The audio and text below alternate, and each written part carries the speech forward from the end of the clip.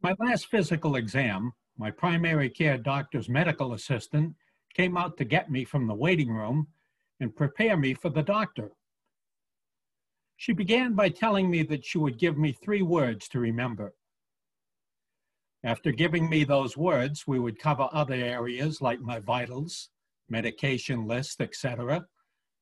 And then she would come back and ask me what those 3 words were. I thought to myself, uh-oh, this is a short memory test, and I hope I pass this one.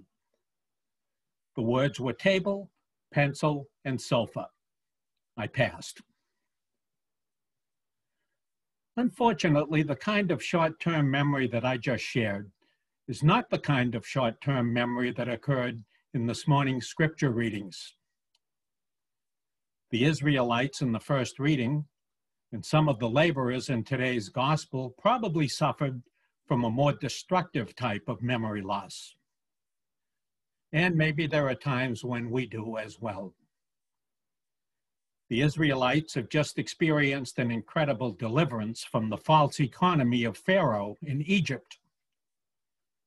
They have miraculously passed through the Red Sea, and they have seen their pursuing enemies drown after they themselves are safely through.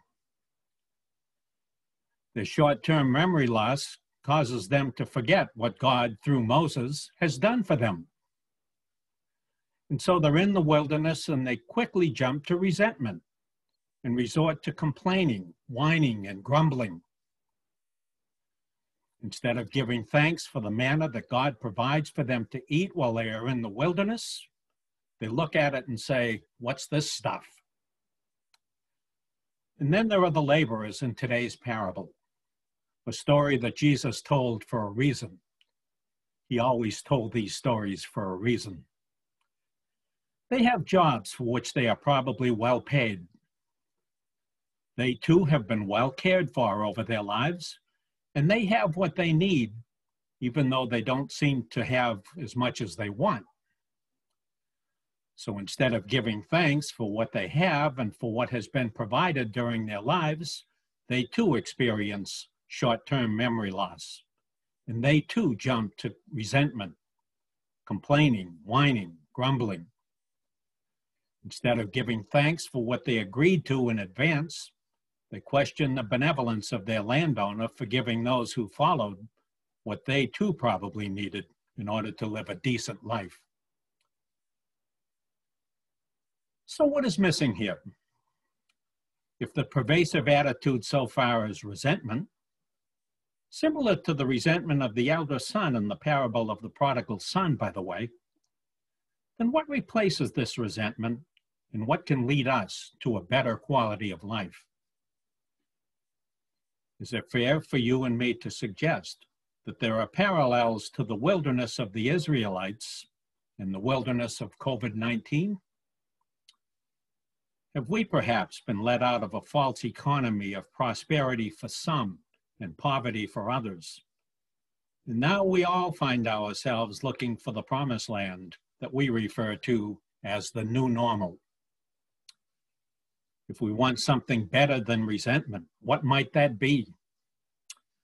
What might Jesus be suggesting in this challenging parable?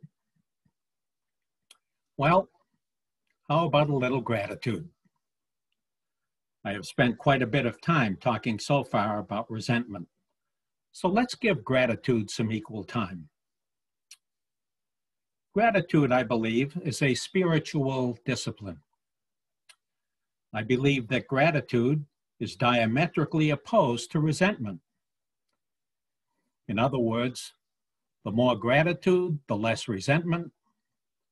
The more resentment, the less gratitude.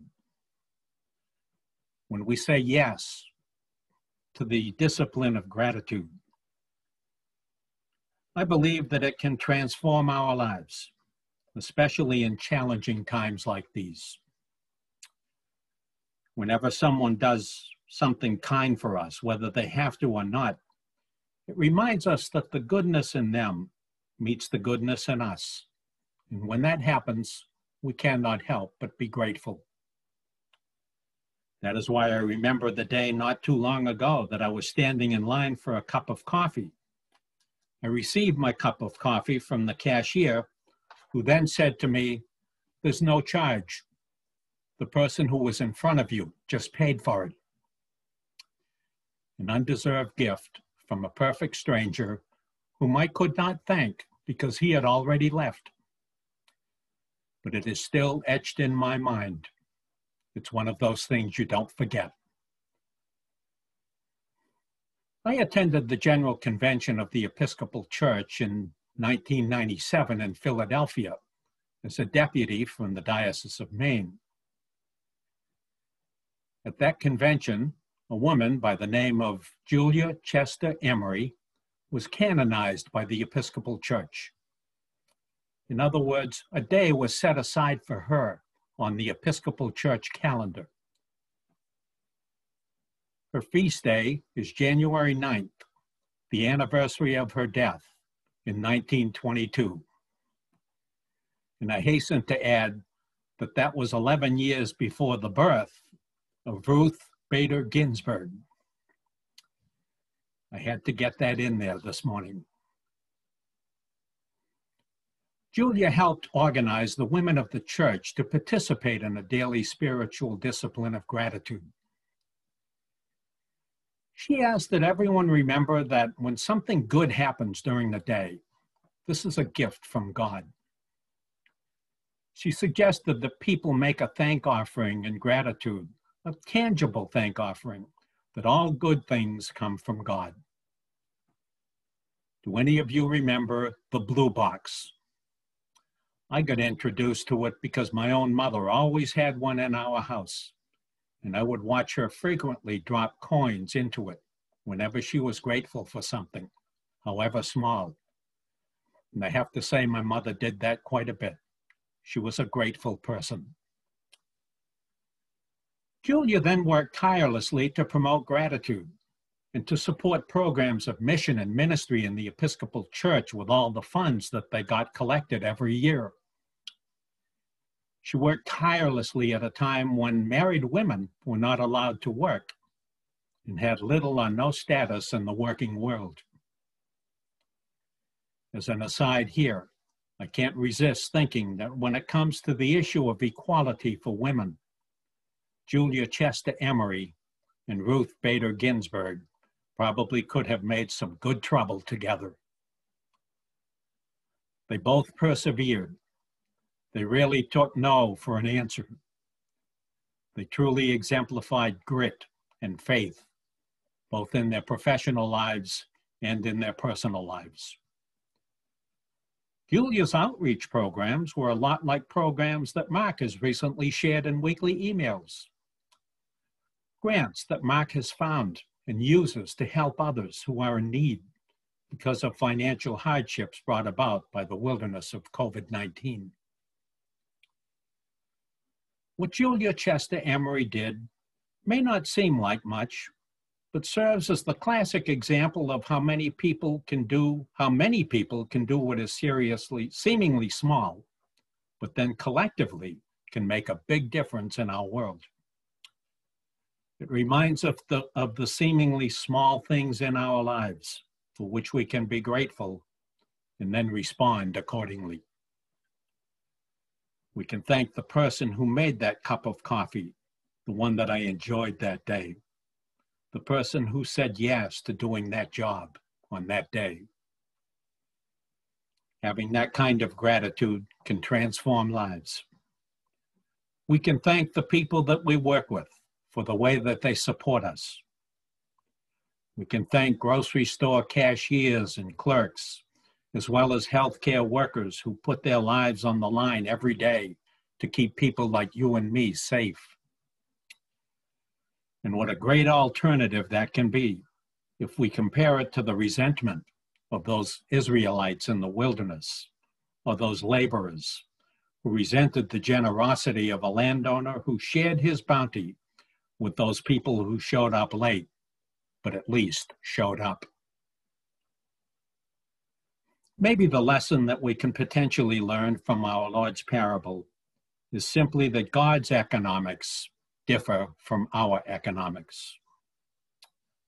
The prophet Isaiah once said, "For my thoughts are not your thoughts, nor your ways my ways, says the Lord." Some of you may be familiar with a poem called Desiderata, which begins with the words, "Go placidly amid the noise and the haste." Later on in that poem is a line that may give those disgruntled laborers in the parable some helpful food for thought. It says, "If you compare yourselves with others, you may become vain or bitter, for there will always be persons greater and lesser than yourself." In any case, the spiritual practice of gratitude far exceeds the debilitating practice of resentment. And I must confess that the movement away from resentment toward the virtue of gratitude is still part of my journey. There continue to be steps forward and then steps backward, as I too persevere in resisting evil, falling into sin, and repenting and returning to the Lord with God's help. Simply put, when it comes to resentment, we are better than this, because God is better than this, and God dwells in all of us. So I give thanks that God's economics, the economy of unconditional love and grace for all, far exceeds my own standards of economics, conditional love and grace for some and not for others. And so I close with the conclusion of Desiderata as part of my personal creed as we move forward toward the new normal of COVID-19, and as I strive to be a more grateful and less resentful person. Keep peace in your soul. With all its sham, drudgery, and broken dreams, it is still a beautiful world. Be cheerful. Strive to be happy. That ought to keep me busy for a while. In the name of God the Father, God the Son, and God the Holy Spirit. Amen.